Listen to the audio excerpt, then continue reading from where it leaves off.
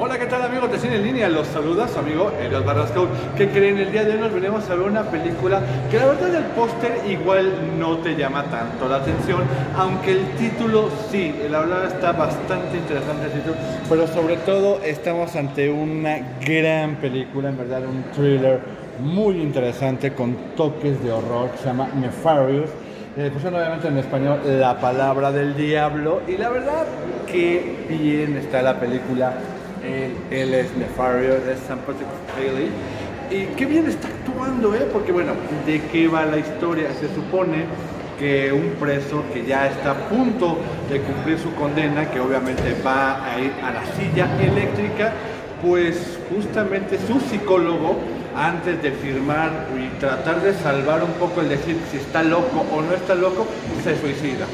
Corte A, me mandan llamar a uno nuevo, pero llama mucho la atención que bueno, le queda poco tiempo para cumplir con la firma de decir, ¿sabes qué? Si está loco o no está loco, porque si dicen que está en efecto loco, porque él es pues así que es un asesino serial, que ya son varias personas a las que se echó. Si dicen que él está loco, pues simplemente se salva de la silla eléctrica, se lo llevan a un manicomio y ya poco a poco va a comenzar la reinserción al mundo de la gente, ¿no? Al mundo normal, ¿no?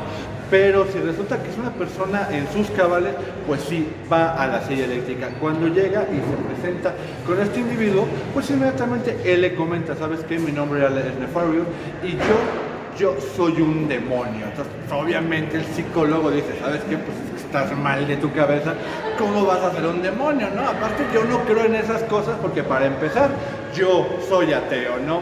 Yo le dice, no, es que yo conozco tu vida y tú eres así y así, y tu esposa va, bueno, tu novia va a abortar. Le empieza a contar muchas cosas que dices que, pues, ¿de dónde sacó esa información? O sea, si yo en la vida había visto a este individuo, como por qué está con toda esta información a la mano, ¿no? Lo más interesante del asunto es que cuando están debatiendo entre que si es un demonio o no es un demonio, el demonio justamente le dice, ¿sabes qué? Es que la verdad yo sí quiero que me maten. Obviamente yo no voy a morir, va a morir el cuerpo, pero yo simplemente voy a trascender, pero te necesito a ti psicólogo, para que escribas mi historia. Así. No les quiero decir más porque la verdad qué gran sorpresa, y sobre todo que es una de esas películas que vienen muy calladas, que vienen con muy poca promoción, y que yo tuve la oportunidad de ver la película y dije, en verdad la gente tiene que acercarse a ver esta película, una película que sí navega entre el thriller, que sí navega entre suspenso, que sí obviamente tiene el horror, porque bueno, hablamos de un demonio, pero no estamos ante una película donde vamos a ver al demonio matando gente, asesinando. No, la verdad vamos a ver una película de 90 minutos, la verdad es una película corta, donde vamos a ver a este demonio, y él, sí, en efecto aquí está, él es el abogado que tiene que saber si está loco, si no está loco, si firma para que lo maten o no firma para que no lo maten. Entonces, la verdad, durante la primera hora, sí hay que decir que están ellos sentados, uno frente a otro, platicando, comentando, debatiendo de entre las cosas demoníacas, entre las cosas no demoníacas, lo que se tiene que hacer, lo que no se tiene que hacer.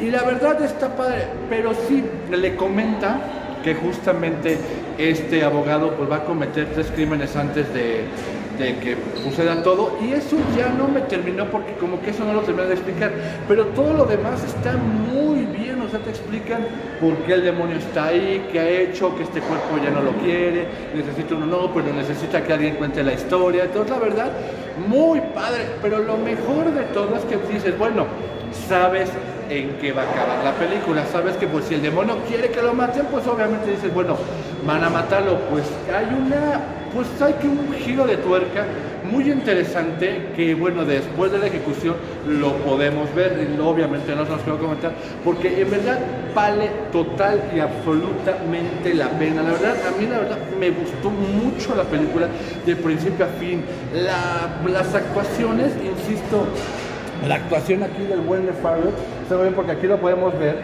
justamente entre como el preso atormentado, ahora sí que el humano que no quiere morir, que está desesperado, que está asustado, que está diciéndole a la gente, es que yo no soy un asesino, un demonio me está obligando, y el demonio, que es muy cínico, muy regio, muy altanero. Entonces la verdad, esa bipolaridad que te está manejando el actor está realmente maravillosa, impecable, o sea, qué bien está él. A mí me encantó la película y la resolución final en verdad te deja wow, o sea, qué gran película. Así que hágase usted un favor, porque la verdad esta película va a estrenar en muy pocos cines y es una de las pocas películas de horror que sí valen la pena. Ya lo he comentado muchas veces, ¿no? Que actualmente el cine de horror está de capa caída en todo el mundo, ¿no? Bueno, nos han traído hasta películas de otras partes del mundo que son unas verdaderas porquerías. Y esta película tan tranquila, tan callada, con tan poca promoción, con tan poca difusión, es una gratísima sorpresa para la gente que le gusta el cine de horror, sobre todo esas películas de suspenso, pero insisto, no hay muertes, o sea, no hay sangre, simplemente la conversación entre un demonio y un psicólogo, y eso en verdad vale totalmente la pena. Incluso está basada en un libro. Que algo que me sorprende mucho es justamente el sentido que pusieron acá arriba de éxito en taquilla en Estados Unidos. Pues la verdad no me consta que haya sido un éxito en taquilla en Estados Unidos, pero seguramente en México no lo va a ser. No va a ser Va, que va, me late la idea. Aquí, pero síganos, síganos. Sí, pues realmente seguir hablando de las bondades de la película sería redundar, porque aparte también hay que reconocer que es una película de muy bajo presupuesto, pero que no necesitaba mucho presupuesto para contar lo que te está contando. Solamente sí les quiero comentar que en el momento de la silla eléctrica, igual algunos de ustedes que son muy sensibles, pues sí pueden cerrar los ojos o pueden voltearse, porque está muy visual, o sea, sí podemos ver la espuma, podemos ver, la verdad está súper bien lograda la escena, me encanta la escena y me encanta toda la película, así que hágase, insisto, hágase usted un favor, láncese a verla. Y como siempre he dicho, si tú ya la viste, pues coméntame aquí en la caja qué te pareció, si te gustó, si no te gustó, si al contrario, tú consideras que es una porquería o igual te pudo haber encantado mucho la película, aquí coméntame en la caja qué te pareció.